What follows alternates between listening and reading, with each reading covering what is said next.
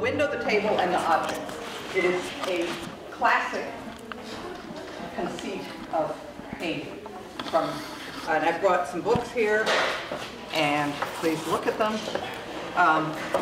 Bonnard is a standout, Matisse, you name it. It's contemporary, but this goes back, and it's used in various ways, and very different ways sometimes. I mean, here you have the same idea.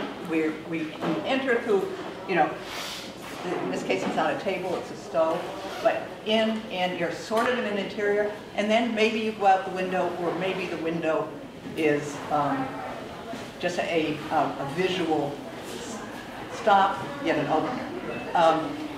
Here is an extreme version by Selden Guile called Red Tablecloth. Here's the window, here's the tablecloth, and a plant. It's all the same idea. Enter, they go out.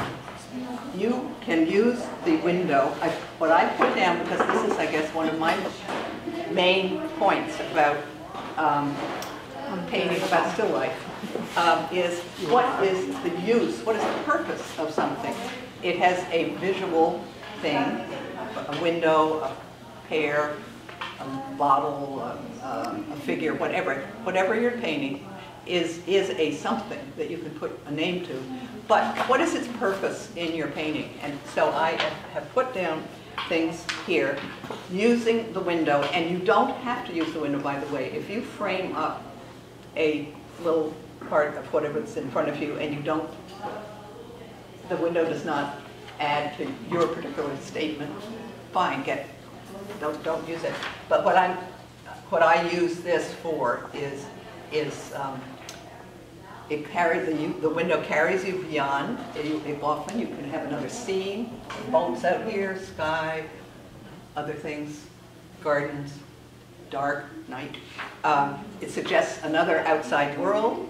It frames a painting, and I mean that in one sense of framing the whole still life that you're doing, but it also frames paintings. The window divisions frame other little paintings. I mean, you can make another motif out of it. And it provides rectilinear definition, which is something that you can have some fun with as something to bounce off of. Using the table orients it in an interior, and it provides an edge and another line of some sort that plays off of the window mullion's frame. The objects, that's where they are characterizing the theme. Whatever it is, to make clear, I'm hitting you over the head with it today with breakfast. So this is the theme is there, the objects are all related. That's your theme, the figurative thing.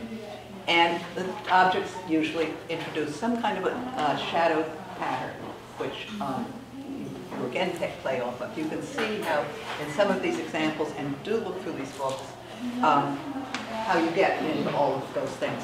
And these are things to look for when you're doing your art history in the museum, when you're looking at other paintings. All of these, what is the purpose, is what I want. So I just suggest focusing, zooming in and out, maybe with, I saw that Hernan had a little framer. Many of you have that. Or if you want to borrow a camera, just to look, that should give you, it'll give you your boundaries, and you may suddenly go from looking at to saying, oh wow, that is all together, and I'm going to, that's my subject. So that's what I suggest you do to start. Do a little framing like that, and